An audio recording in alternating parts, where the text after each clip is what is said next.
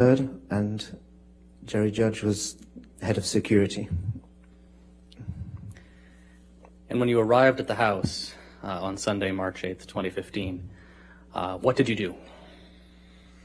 I just parked up and went into the house. And did you observe anything when you went into the house? Yeah, I mean, initially I walked into the front door. Initially I heard, rather than saw anything, I could hear pretty hysterical sobbing, crying, which sounded like misheard to me. I heard Jerry Judge's voice. There's a few steps as you go up into the house, so you can't immediately see what's going on. But so I went up the steps. I could see then misheard over on the right-hand side, over towards the TV room with Jerry Judge. David Kipper was in the kitchen area, which was pretty much directly ahead as you walk up those steps. And were you able to visually see Miss Heard? Yes. And you were able to hear her as well? Absolutely. How would you describe her demeanor? Hysterical, probably the best way to describe it. Crying a lot and, you know, just crying uncontrollably, I think it's fair to say. And how would you describe Jerry Judge's demeanor when he was speaking with her? He was just keeping her calm, saying, "It's all right, love, it will be all right." You know, Jerry was good, like, he had a big heart, Jerry, he's a good guy. He was calm. Jerry was always calm. Well, mostly. And what did you do next? I saw they were engaged across away there, so I went into the main kitchen area, which, as I said, was just directly ahead of those main steps, and spoke to David Kipper. And following that conversation, what did you do? Well, he told me that Mr. Depp had... Objection, hearsay. All right. Your Honor, it's... Well, may we approach? Okay.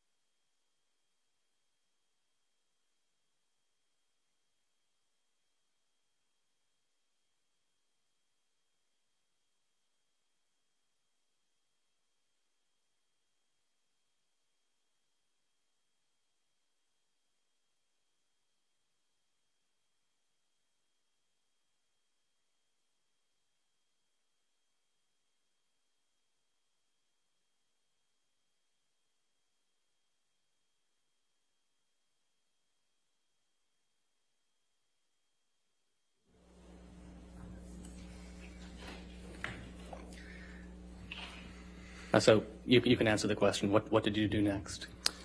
So I spoke to David Kipper, who was in the kitchen area, seemingly rummaging through a bin.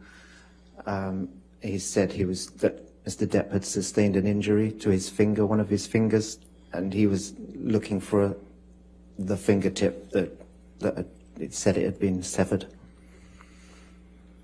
So I said, well, shall I help you? You know, as one would. And he said, yeah, that would be a good idea. I left him in the kitchen. He said there was a lot more damage downstairs. So I went to, you know, we split up. He left him in the kitchen. I went downstairs to search. At some point, was Mr. Depp's fingertip found? Yes. Who found it? I did. And where did you find it? Downstairs in the bar area, the games room bar area. So, can you walk us through how you found it? Yes, so I walked down the stairs. I mean, there was a bit of damage down the steps. That a big chunk had been taken out of the marble staircase. On my way down, remnants of what looked like a plant pot or something around it smashed. walking down into the bar, I could see the damage that Dr. Kipper had told me about. A broken ping pong table sort of collapsed onto the floor, and lots of glass and broken glass and cans strewn around the bar area. And where exactly was the finger in the bar area? Directly below the bar. I mean, the bar was set up like a conventional bar that stuck out from a wall, and with a marble top. There's a big chunk out of that as well, like on the staircase. Directly at the end of the bar, there was a scrunched up piece of kitchen paper, if you like, tissue, with lots of blood around it, on it. So I thought that was probably a pretty good place to look. And it was within that scrunched up piece of paper on the tiled floor at the end of the bar, the base of the bar, by one of the bar stools. Was there any property damage around the finger? Yes, a fair bit. On the floor around the area, there were puddles of what smelt like alcohol to me. There were, seemed like several drinking glasses, a couple of bottles. One was a Stolichnaya vodka bottle. And at the end of the bar, as I said, there was a big chunk out of the bar itself, the bar marble top. At the end of the bar, there was plaster damage right at the end of the bar on the wall. Behind the bar, smashed and cracked mirror. There's a blue mirror that stretched that whole span of behind the bar. Lots of cans again behind the bar on the floor. Broken window at the end of the bar, and more plastered work damage on the wall above the sink. It was sort of a kitchenette bar, if you like, as well. You mentioned a bottle of vodka. Was the vodka bottle intact? No.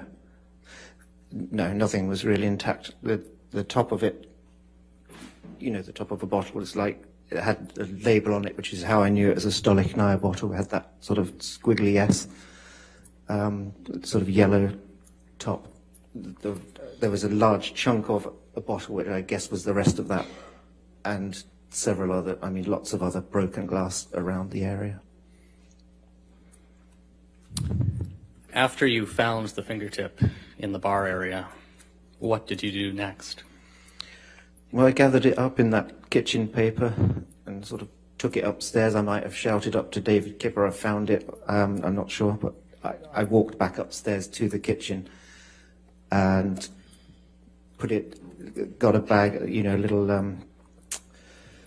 little plastic bag, put the fingertip in there, set it on top of some ice in this plastic kitchen container, and pretty much handed it over to David Kipper and Jerry Judge, I think, at the time, who were keen to get it to the hospital quickly to see if it could be reattached. Do you recall about what time you found Mr. Depp's finger in the bar area? It was about an hour after I got there, so it would have been around 3:30, I would think, 3:20, 3:30.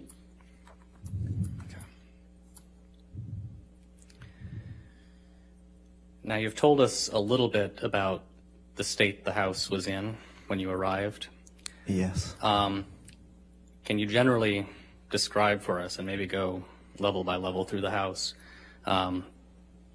what damage you observed?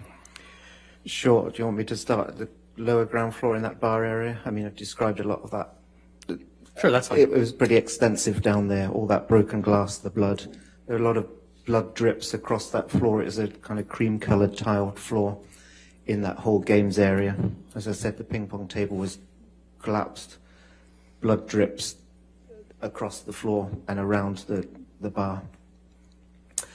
And the damage on the walls, as I said, the plaster work at the end of the bar, behind the bar, and the chunk out of the marble top. So on the ground, that was the predominant damage in that area, on that level. On the next floor, on the main floor where David Kipper was, in the kitchen itself, again, there were a few broken glasses and cans on the floor, soda cans behind the kitchen island, the chef's kitchen island, liquid sort of puddles. There was a sitting room with a couch on a cream-coloured couch, which had a fair amount of blood drips on the cushions, and that was obvious. The TV, which was directly in front of that wall-mounted TV, was cracked with, it seemed like remnants of a coffee cup embedded in some of it, and the rest was below, looked like coffee splattered behind and underneath the TV, and on the floor as well. Through there, we'd set up an art studio, so a lot of the art materials from that, paintbrushes, paint, various art materials were on the floor. A lot of paint on the floor. Blood drips throughout that area as well, especially there's a vast sort of wooden parquet floor. There was a lot of oil paint and blood drips up to the staircase. In one of the bedrooms, there were 2 bedrooms off of the main kitchen area. One of those bedrooms had blood drips on the duvet, and a lamp had seemingly been broken. The shade was removed. There were a couple of lampshades in the art studio area on the floor. That was about the extent of the damage. Going upstairs to the next level, there was a few blood smears on the wall and on the drips of the stairs going up. Again, a cream-coloured carpet, which is not ideal. And so that's the top floor was the master suite floor, and 2 bedrooms also up there. Outside the master bedroom, there was damage to the plaster work on a pillar outside on the wall. Blood drips into the master bedroom, across the master bedroom floor. Going into the master bathroom, there was a his and hers sink and a large mirror above each of the sinks that had writing on each of them. Again, one of the bedrooms, or both of the bedrooms, I think, had blood on the duvet covers, and another lamp was broken. Mr. Depp's guitar was in one of those bedrooms, a blood-stained guitar. His iPad was standing up on one of the beds in one of those bedrooms.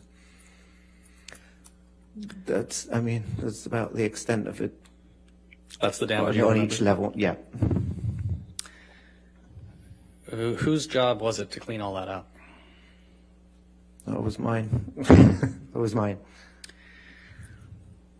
My responsibility. The house was essentially my responsibility. So were you familiar with the damage generally throughout the house? I got a pretty good idea as I walked around and saw it all, yes. Did you observe any damaged phones? No. Did you observe any damage to a wall where a phone might have been ripped off the wall? No. Bleeding. Oh, Yeah. right. Yeah. Maybe the next one. Okay. Was there any artwork in this house? Decorating the house? The owners had left their art in the house, yes. Mr. Depp and Miss Heard had done some artwork themselves, yes. But, yes, there was some that came with the house, if you like. Focusing just on the artwork that came with the house, did you observe any damage to any of that? No, nothing that I needed to repair or replace, certainly not. Thank goodness. Is there any other damage that comes to mind? Just a lot of blood, a lot of repairs. The floor, as I said, was quite heavily with blood and paint. Yeah. And in terms of bodily fluids, it was just blood that you observed, no urine or anything else? Yes, All right, absolutely. I'll sustain fine. I'll strike the answer from the record. So, no other damage. Does any other damage come to mind? No. Okay. Can we take a look at Defendant's Exhibit 375, which I believe is already in evidence? Yes. And can we publish this to the jury? Okay.